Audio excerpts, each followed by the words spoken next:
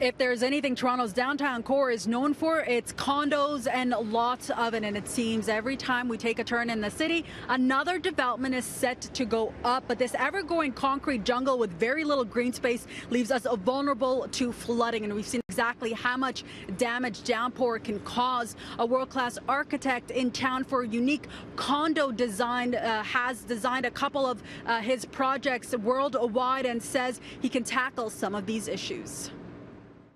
If all people are different, why are almost all apartment buildings the same?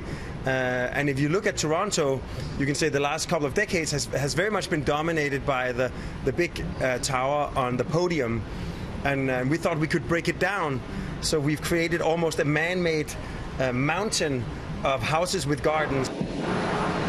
Bjarke Ingels is behind the next big thing to hit King Street, a condo building with hundreds of terraces. Construction will start next summer and finish in 3 years. The Danish architect is partnering up with Westbank founder Ian Gillespie to bring something that so many of the city's downtown residents crave: greenery.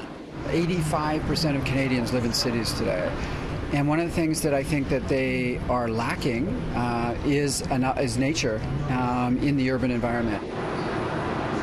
Ingels is behind many structures and buildings around the world, including in New York, where the Dryland project is in progress. It's a system that surrounds a vulnerable part of Manhattan with the intention to address climate vulnerabilities like hurricanes. This approach of trying to combine social and environmental benefit with sort of resilient necessity is a recipe that I think could work in many cities across the world and definitely also Toronto.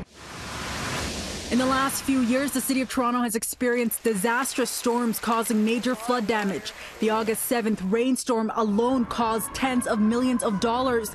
Ken Greenberg, an urban designer who has teamed up to work on the King Street project, says developments in Toronto should build with climate change in mind. These are occurring much more frequently, so everything that gets built nowadays has to take into account that greater vulnerability.